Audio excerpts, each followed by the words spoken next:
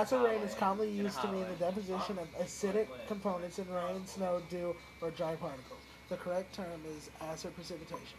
Acid rain occurs when sulfur dioxide and nitrogen oxides are emitted into the atmosphere. They then undergo chemical transformations and are absorbed by water droplets and clouds.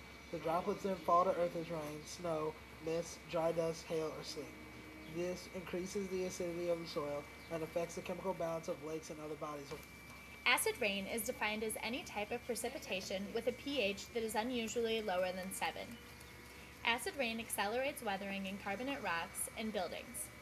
When the acid builds up in rivers and streams, it can kill fish, and in forests, it can kill trees.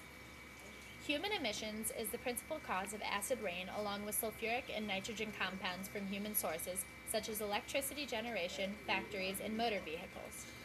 The gases can be carried hundreds of miles in the atmosphere before they are converted to acids and deposited.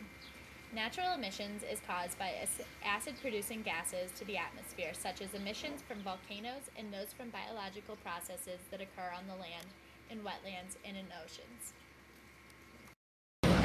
When trees have been exposed to acid rain, they eventually lose their leaves.